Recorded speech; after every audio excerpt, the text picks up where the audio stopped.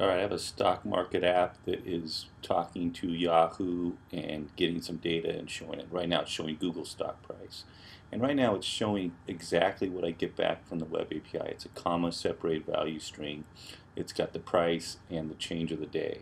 Okay, I'm going to show you how to change this so I can kind of parse that string and grab some of it. Like for instance, what if I just want to show just the price? Okay, and what I'm going to do is I'm going to define a variable, and I'm going to name that variable stock info.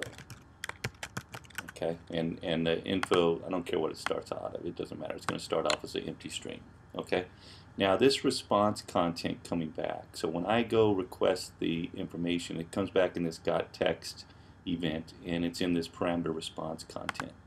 And what I'm going to do is I'm going to convert this comma separated value, it looks like this, into an App Inventor list. Okay, so I'm going to go to the list area, and there's this list from CSV row. So what I've got is a CSV comma separated value row coming in, and I'm going to stick response content into that. Okay, and that's going to give me a list. So what I want to do is I want to set my new variable I created to that. And really all I'm doing here is converting a string with commas into a list that I can then deal with. Okay, and in fact I know the first item in the list is the stock price, and the second item is going to be the change of the day. Okay, so once I've got my list, then I can use select item from list. Okay, and just grab the first, in this case the first item, or I could grab the second item if I wanted how much it's changed during the day. So my list is going to be this stock info. Okay, and in this case I just want the first item. Alright, so now whenever I make a request to get the API, it's going to come back as a comma separated value in response content.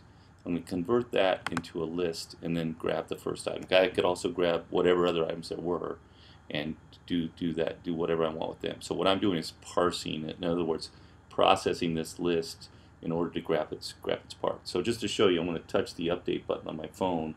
My phone's projecting on the screen, and let me get this error. So what's this error? Okay, so yeah, I grabbed the wrong block. So I grabbed the list to CSV row. It's very confusing. I'm glad that came up.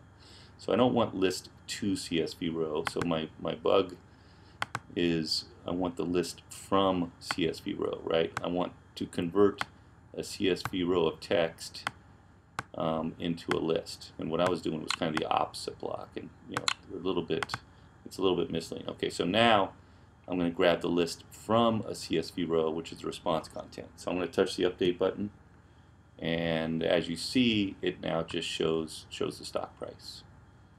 Okay, so this is a way to process comma separated values and kind of parse them, get each item that's coming back.